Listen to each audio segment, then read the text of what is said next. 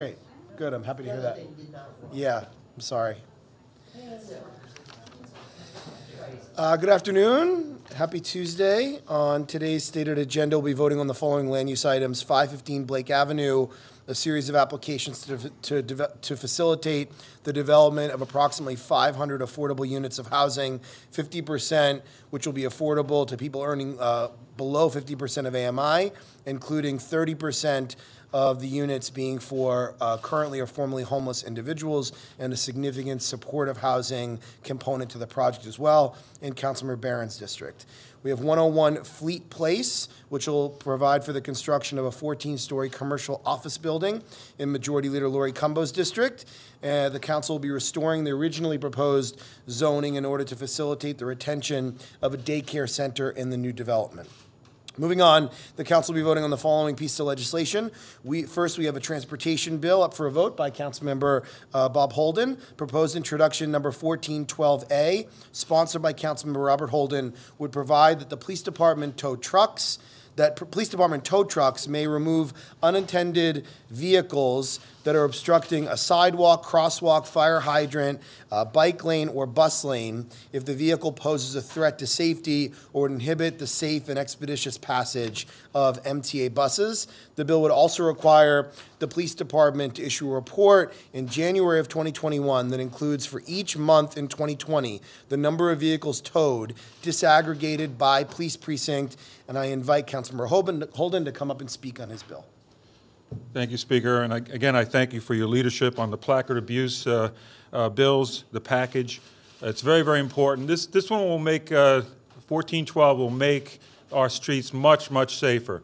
Right now, in my district and in many districts around the city of New York, we have cars blocked in crosswalks, fire hydrants, bus lanes, bike lanes, you name it. And the way I started this, this started actually in March of 2018, I had, right in front of my new office on Dry Harbor Road in Middle Village, we had a car blocking a hydrant.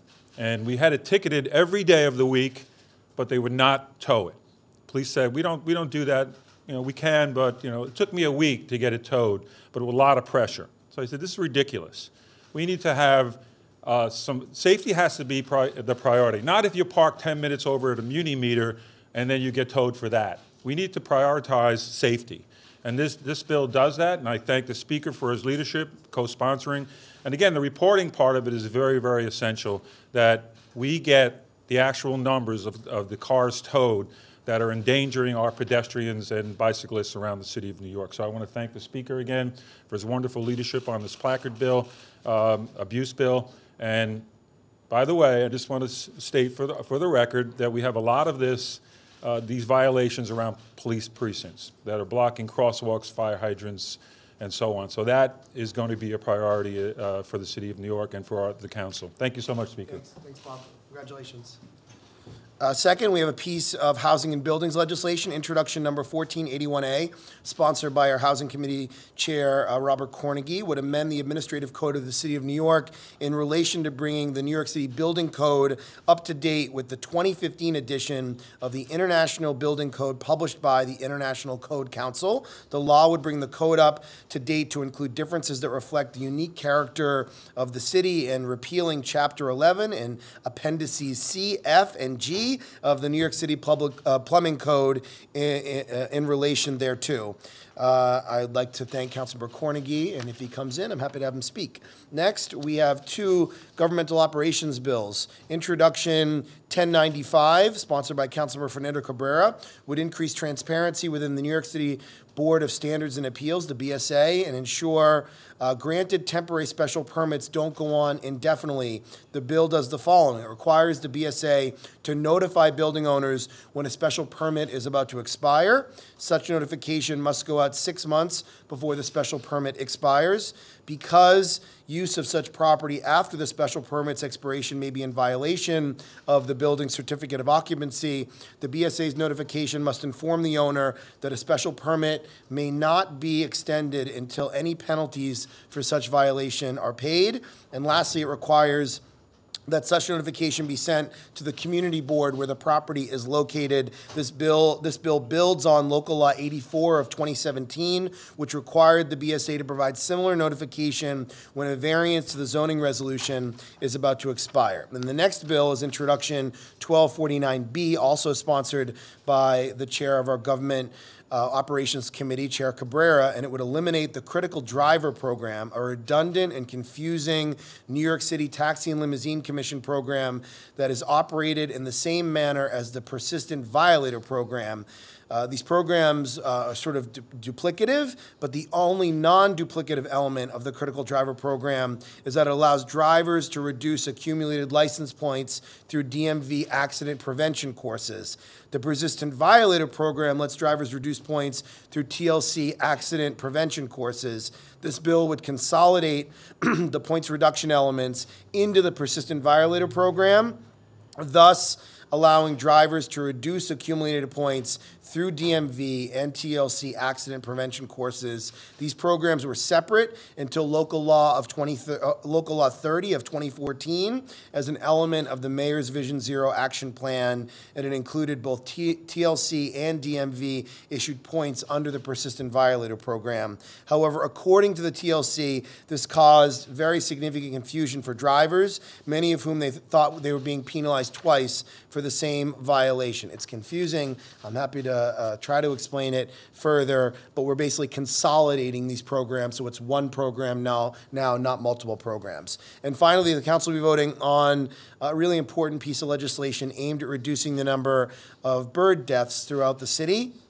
This is a significant step in protecting our feathered friends and making New York a more animal-friendly city. It's estimated that between 90,000 and 230,000 birds are killed annually in New York City as a result of building collisions. This number is so high because birds are unable to detect and avoid glass, because artificial night lighting confounds night migrating species, and New York City is a major flyover.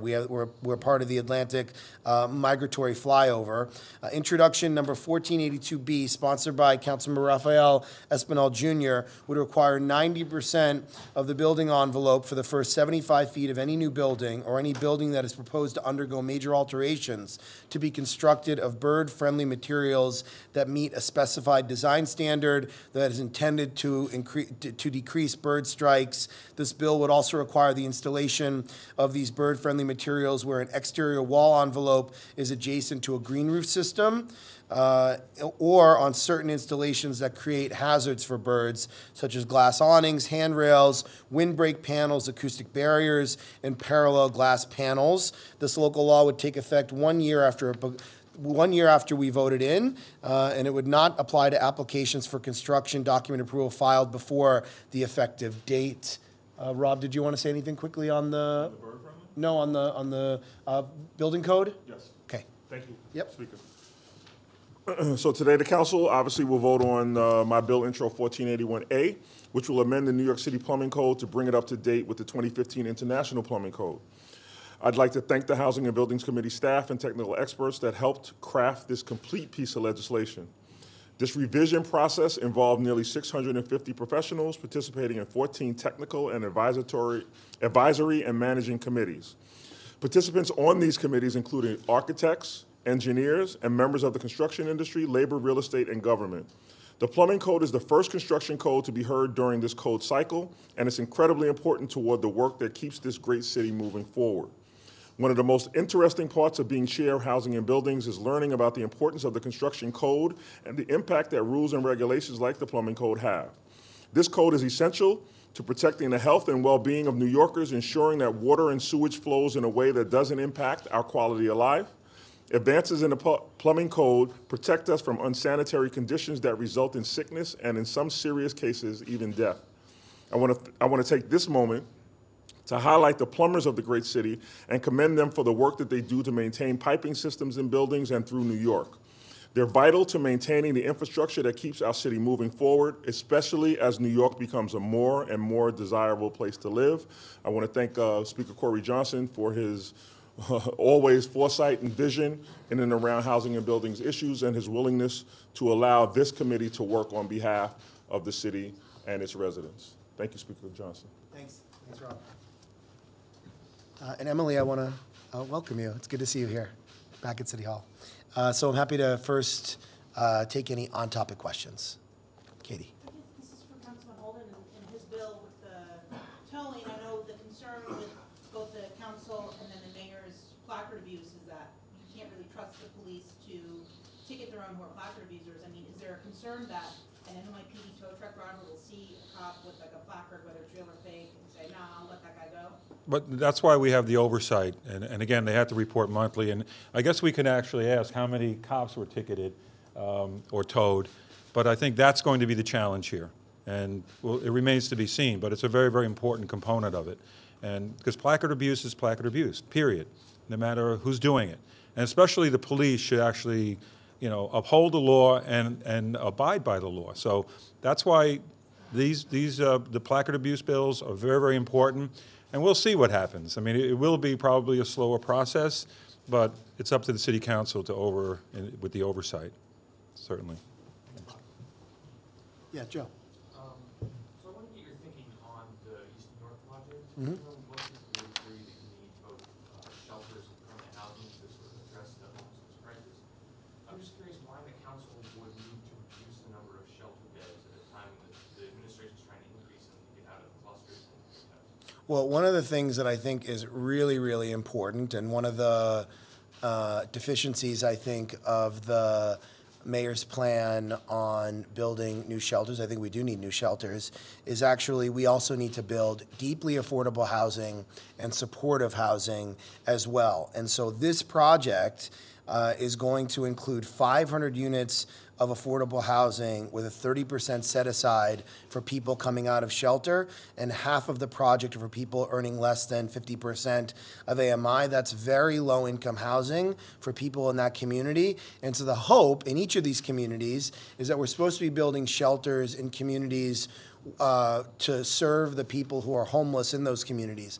But at the same time, we need to be building permanent, supportive, affordable, low-income housing to actually move those people out of shelter and into housing.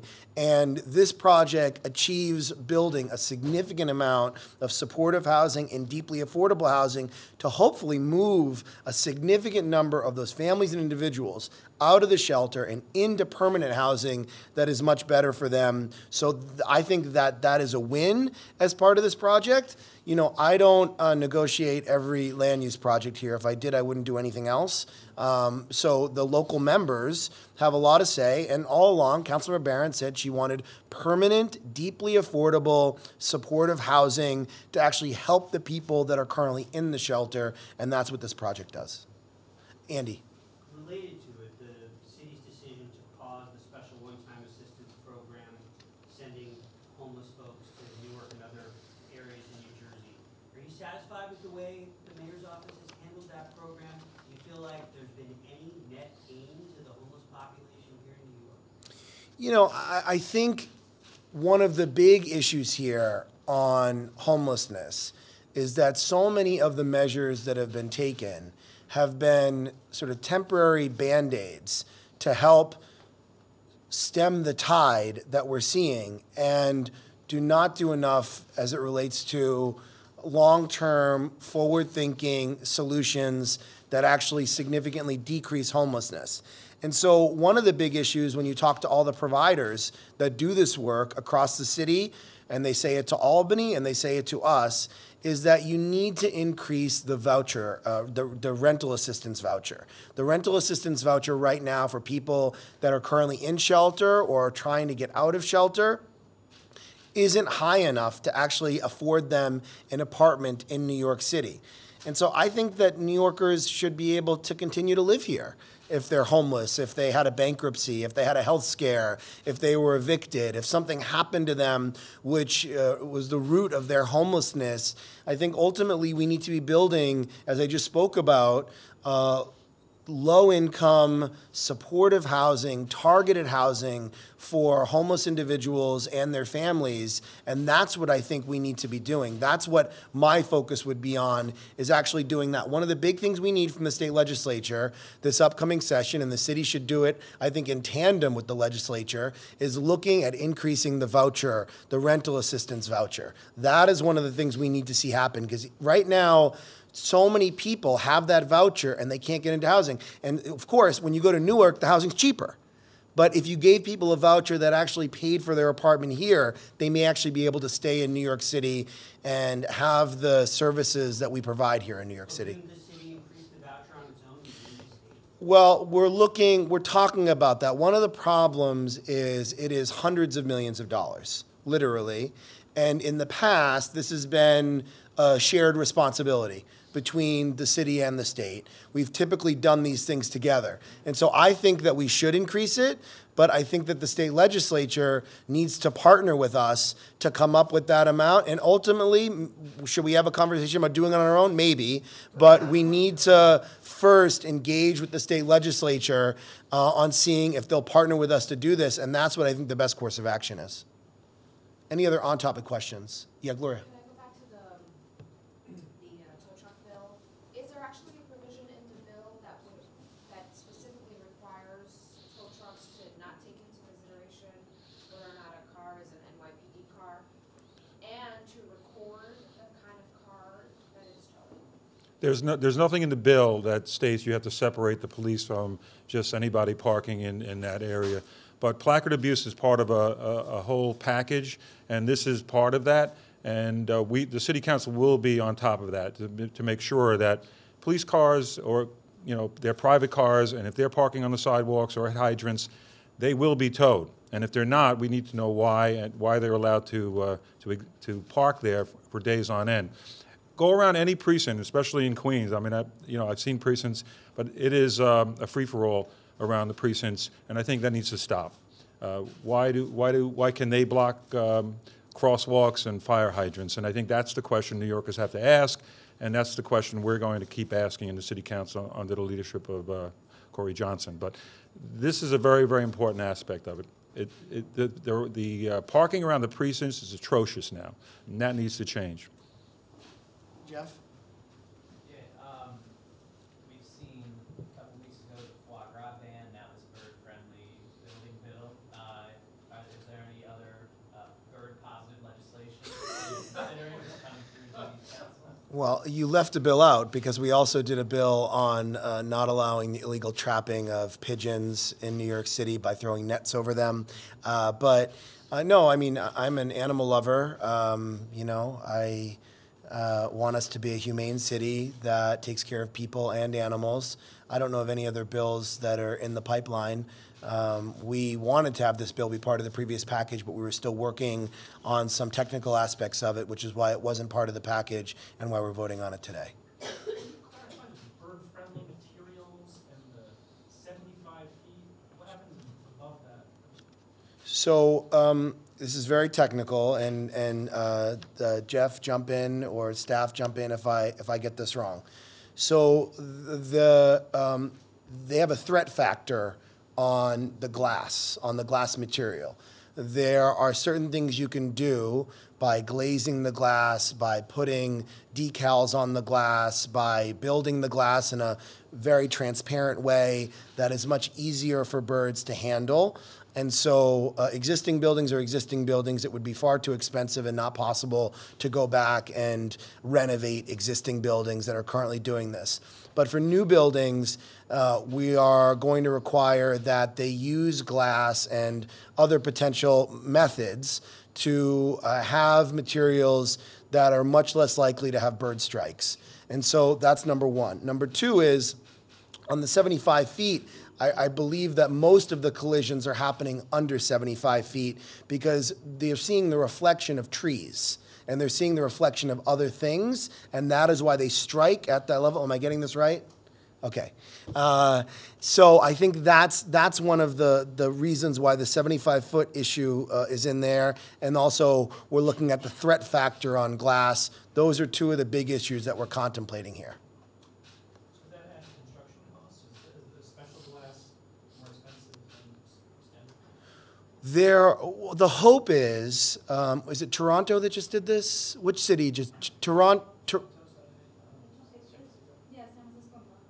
So a bunch of cities are now adopting this, and right now there are not a significant number of manufacturers that specialize in this.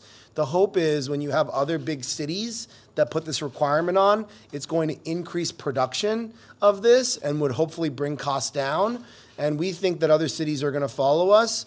Right now, we don't think that there are probably the number that is necessary for the long term. In the short term, there would be enough glass, but the hope is that now that the need is there, other companies that specialize in glass manufacturing are now going to make this part of their portfolio because there's going to be a need and desire for it. Rich? Just, so how do we know how many bird strikes there did? I mean, that seems... There are a few things. The Audubon Society has a reporting mechanism where they have volunteers and they are part of a consortium with other groups that do this, that go out and they identify birds that have been struck. I can tell you every day, if you look at Twitter, I get tagged and other council members get tagged of people who are seeing literally dead birds and dead birds because they've struck a glass building.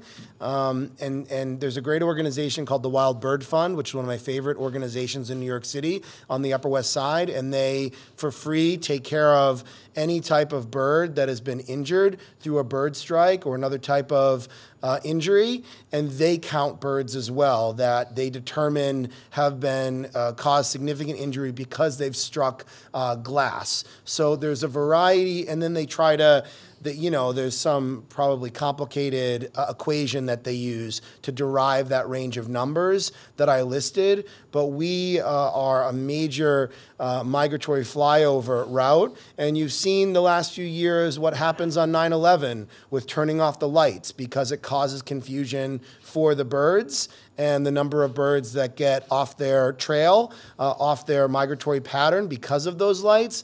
There are things we can do to be a more sensitive city. These are some, I think, good measures to actually be able to do that. Anyone else on topic?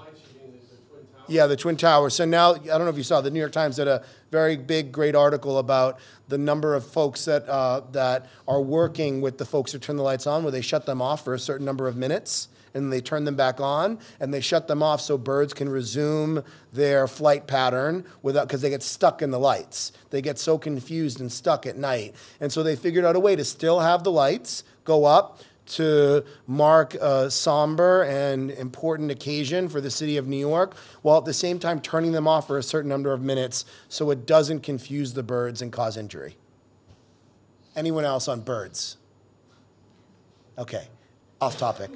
Yes, Katie. I wanted to ask your thoughts on the bill that will be introduced today by council members Borelli and Matteo on, I guess their bill would be to create a committee for Staten Island to possibly secede from the city.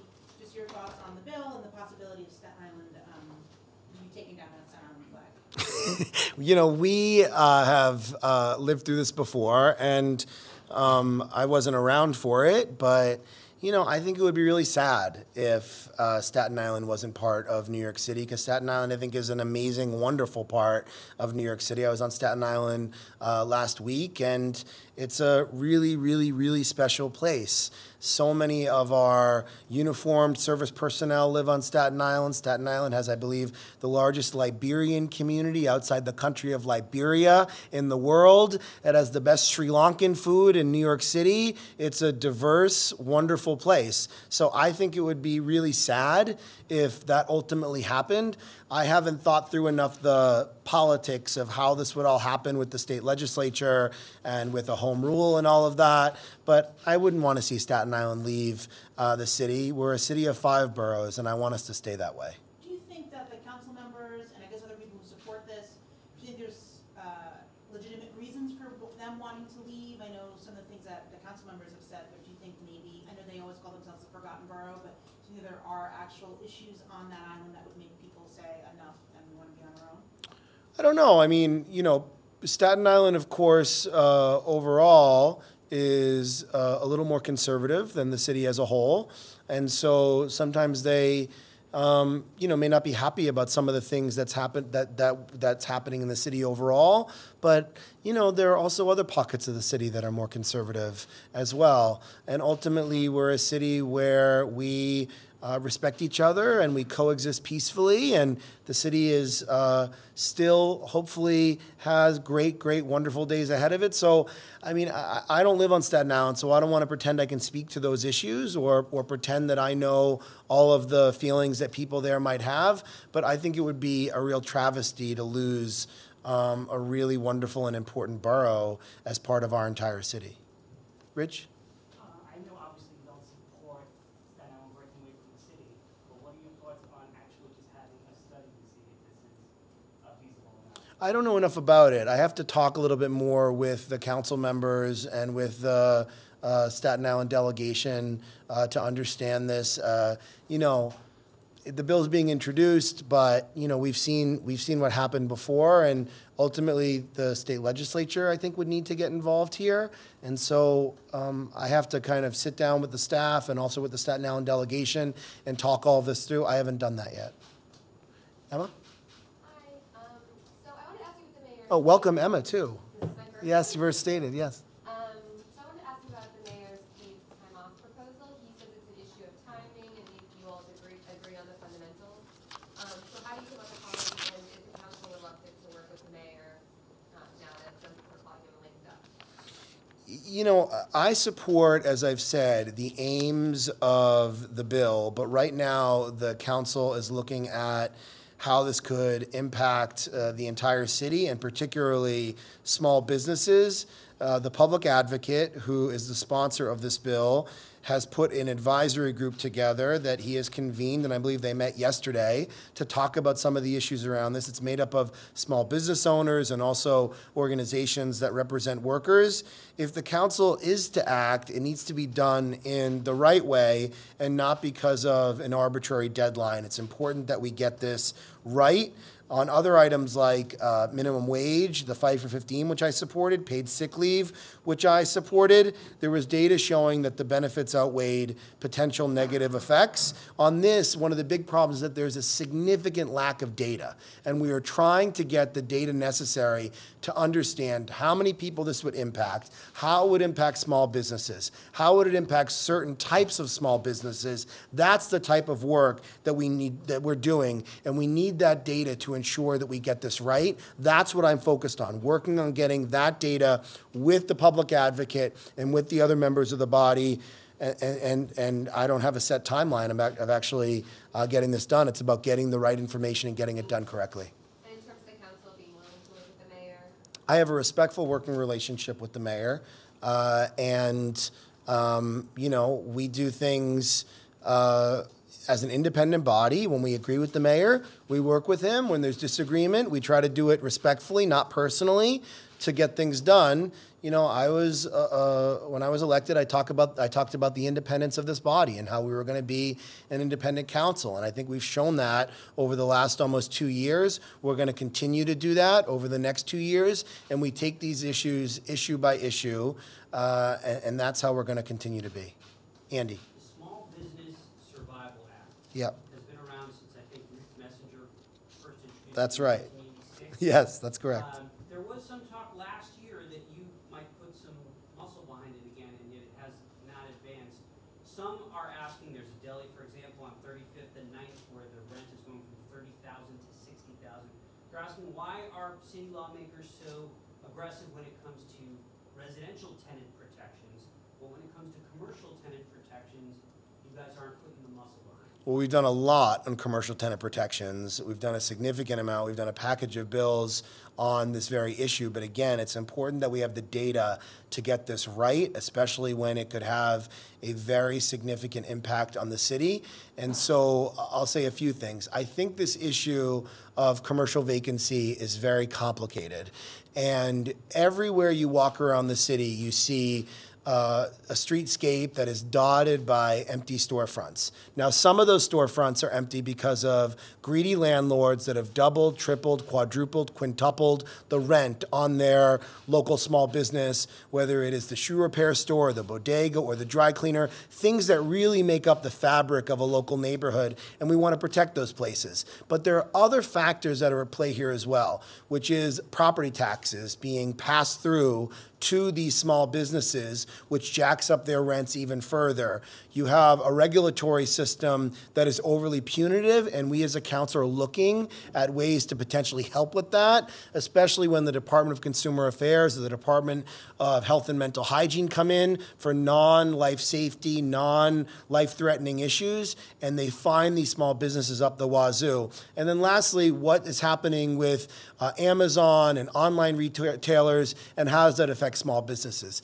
These series of factors, I think, go into this. One of the problems with the current bill, and we've been working on it, is the bill as written would affect Goldman Sachs in the same way that it would affect a neighborhood bodega. And we're looking at potentially figuring out, can you do this for smaller businesses, for legacy businesses, for businesses that have been there for a certain amount of time, that are under a certain square footage? It's a complicated thing when you have a very diverse retail landscape, from Brownsville to Soundview to Jackson Heights to Chelsea. It's different neighborhood by neighborhood. And one of the issues might be that there's actually too much retail space on the market right now. And what does that potentially do? So these variety of factors is affecting this, and we're looking at all of those. We passed a series of bills earlier this year on reporting. Number one, getting the number of empty storefronts that exist, because we didn't have that. Having a registry where landlords will have to required to register their empty storefronts, and then looking at these other factors. We passed a bill recently cracking down on harassment of small businesses and commercial properties. We're looking at doing all these things while we get the data to look at this bigger issue. I'm deeply committed to it. I hear about it all over the city. On the issue of Sugar Deli in my district on 35th Street and 9th Avenue, my office has been working on this. It's my understanding that the landlord and the owner and operative deli have decided to start to renegotiate, that the landlord has come back to the table. Doesn't guarantee that this is going to get done in the right or fair way, but I'm hopeful that with my office's intervention and hopefully getting people around a table, we'll find a solution for this small business. Yeah, Sydney. So going back to secession, what do you think about the aspect of a home rule message? When this was hashed out in the 90s, Speaker Sheldon Silver said that they couldn't vote on it unless they got a home rule message from New York City. Do you think that's still the case, and would you support a home rule message? It's far too early. You know, the debate has to happen in the state legislature. The public has to weigh in on this. I have to talk with the Staten Island delegation before I even consider a home rule measure. Sean? If I could kick off Emma's question, I mean, I'm wondering if you'll at all concede that the mayor has lost cachet with the council. And I'm just thinking, you know, members are openly deriding him. I mean, yesterday, Antonio Reynoso basically called him a coward. During the Rikers Island vote, Carlos Menchaca said he doesn't trust the mayor. And I mean, it's kind of stunning how explicit some of your members are being. So, yeah, are you having conversations with them about how to deal with the mayor? Welcome to my life. When you have 50 colleagues you have to work with, there is a diverse set of viewpoints, and I think members have been critical of the mayor in his first term as well when they disagreed with him. So, you know, I think it's natural that potentially in the halfway point of a second term that some people may get a little more critical and a little more confrontational. I have always tried to remain professional, not make it personal, focus on the issues. I've said that since day one in my time here as Speaker, that I'm focused on getting the job done for New Yorkers, focused on the big issues that affect New York City: transportation, the housing crisis, public safety, small businesses, schools, all of these issues that matter. That's what I'm focused on. I'm not focused on having, unnecessary fights with the mayor. I'm focused on working on these issues that really matter. You have to ask those council members. I don't speak for all of them, as you know,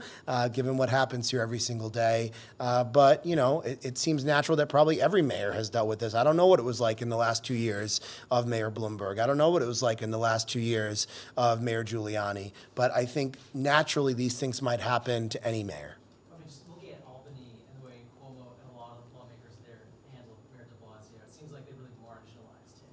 And you just don't see a lot of deal making there happening. Is there a risk that there could be a similar stagnation of the relationship between the mayor and the council? I do things on the merits, and I try to build consensus here at the council when possible, and the people that I have to work with on a daily basis are actually the 50 other members here who have priorities, who have districts they're advocating for, who have legislative accomplishments that they are seeking as they're ending their time potentially in city government. I can't speak to Albany. I don't know anyone who can fully explain Albany. Albany is a special thing that unless you're there and cover it, you may not be able to fully understand. But I'll say that I think you actually saw the legislature this past session act very independently on their own from the executive. And you see the council act independently from the executive. It's part of our job under the city charter and under the state constitution to actually do our job in an independent way, but work with the executive on things that are part of the state constitution and city charter. In the state constitution, it's the annual budget. In the city charter, it's the annual budget. There are things that we must work together on, but there are also other things where the council is allowed to show independence. That's our oversight. That's our legislative process. That's our final negotiating on land use matters. We're going to continue to do those things. Yes? Hi.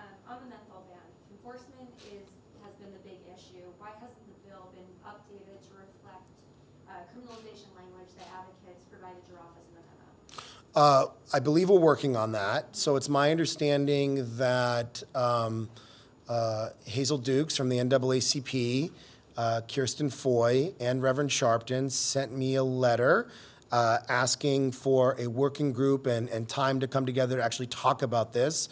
I'm committed to getting this bill done, but I want to get it done correctly. And so my staff has been all over this, working on it. We'll continue to work on it. But again, we're not under an artificial deadline. The most important thing for me is to get it done correctly and properly. And that is why I didn't want it entangled with another bill that I thought really needed to move. So we continue to work on it judiciously every single day. I don't have a time frame. As soon as we figure out by building consensus with the advocates, with the folks that are worried about criminal justice, with the sponsor of the bill, with the members of the BLAC caucus, with all the folks here that have weighed in on that, as soon as we have that consensus, we'll move forward. We're not at that point yet. I'm not sure we'll get there before Christmas, so we're probably going to be working on this into the new year. And just a quick follow-up. So I read the memo from Flavors Hub Kids Coalition. They sent your office in November, and it pretty much outlines all of Sharpton's concerns and ways to address those in legislation using laws that are already on the books. And so that bill has a supermajority, and it seems like that language could be copied and pasted into the bill, and it can move forward. So I'm wondering really like what's the holdup if you kind of have all these pieces ready to go? Because I'm not sure that the three folks that I mentioned agree with that strategy that was laid out in that memorandum to me.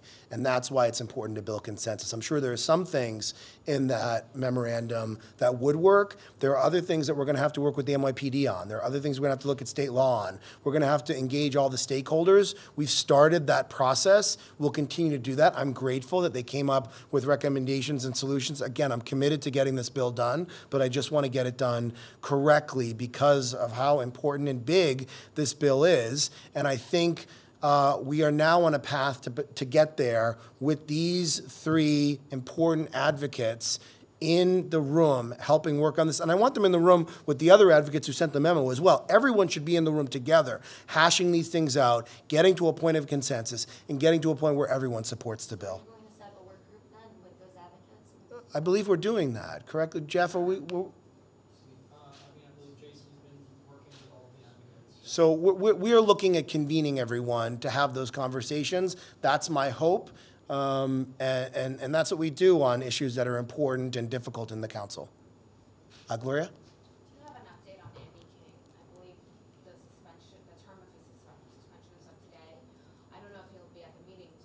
I don't know either. Has he paid the fine that he was? Is Jim here? I believe he has not paid the fine, and we are seeking ways to get that money. There are a variety of ways we could potentially do that. We could potentially enter into litigation with him to get that. And there are other remedies that we're looking at. He should pay the fine. And if he doesn't pay the fine, the case could be reopened and there could be further sanctions against him if he doesn't pay the fine. So that's what we're looking at. And have you been able to find a permanent monitor? Yes, we have a permanent monitor. And who is that? Jim, do you want to say the name?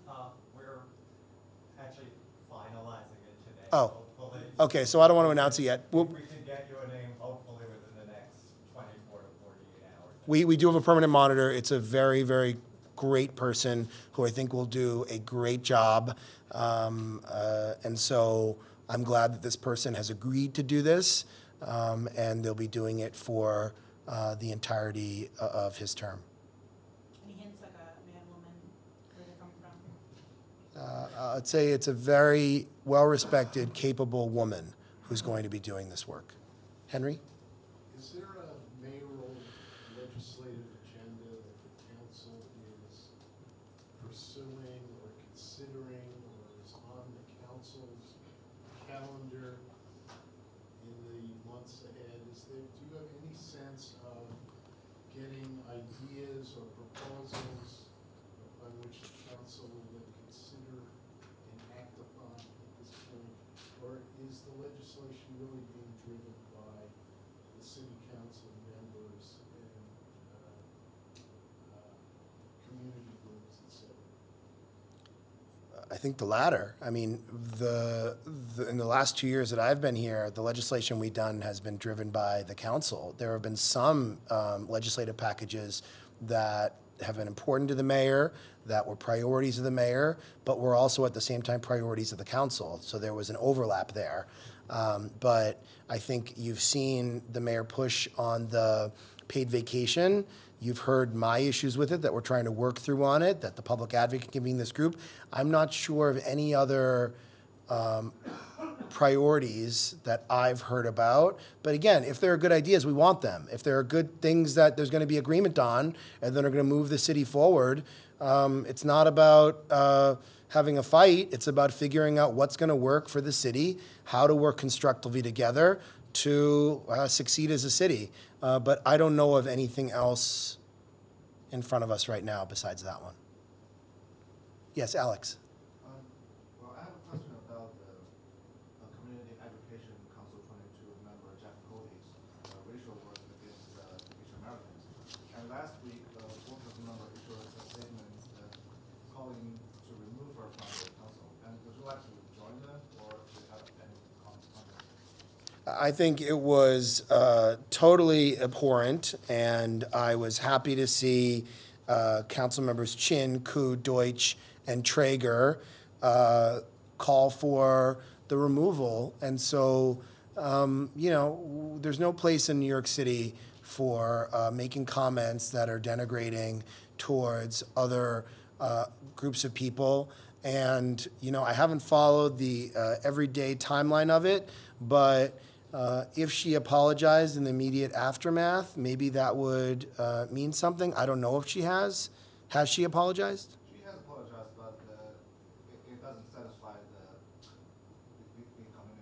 No, I mean, what she said was unacceptable. But I think what she said was what I think needs to happen in these moments is hopefully for people to come together and have greater understanding and healing with each other so that people are given a chance to learn from their mistakes. But I do think that those comments were unacceptable, abhorrent, and they have no place in New York City. But just when that happens, I think you need to go beyond that in the aftermath and hopefully create a situation of reconciliation, healing, understanding, and moving forward. But those comments were abhorrent. But if she refused to do so? She should resign. Yeah. Gloria? Sorry, I'm not sure if this is related, but are you aware of this Midwood charter school situation? A little bit. Where the council members have apparently signed on to a letter citing concern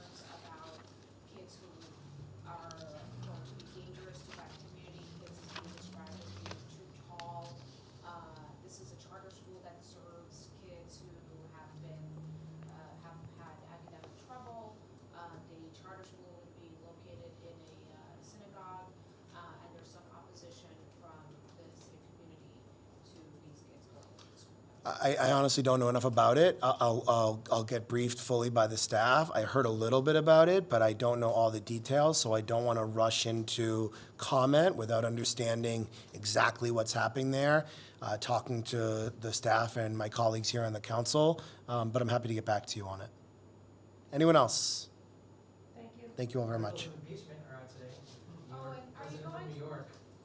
Any of these? Thoughts? Hold on, we'll go to Sean and then we'll go to Gloria. Yes, Sean, what'd you say? Just a current events question. Articles of impeachment are out today. The president comes from New York, could be impeached. What are your thoughts? The president is a sociopathic, pathologically lying criminal who has broken the law many, many times before he was elected president, and I believe since then.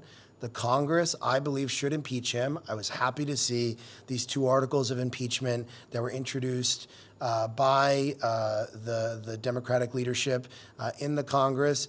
I hope that there's a real trial in the Senate. There has been all sorts of misdirection from the Republicans you saw in those hearings yesterday, from the president basically having a temper tantrum, tweeting and retweeting over 100 times on Sunday up until midnight. So, you know, the framers of the Constitution wanted us to be able to protect our democracy. And this is the ultimate way of doing so if someone has engaged in high crimes and misdemeanors. This president sought foreign interference in the 2020 election and asking for Ukraine to participate in going after former Vice President Biden and his son to interfere with the election. And we know that similarly his campaign engaged with Russians and people connected to Russia in the 2016 election. So now we have 2 times of the president engaging with a foreign power to interfere with American democracy, and that is why Congress is doing it.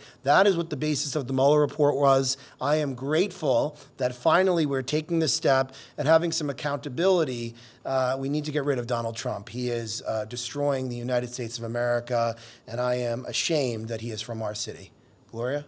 There's a bunch of events Pete Buttigieg is in town for tonight. Okay, I didn't know that. Got plans to attend? No, I have no plans. Tonight I'm going to a bunch of, every night I've been going to holiday parties around the city.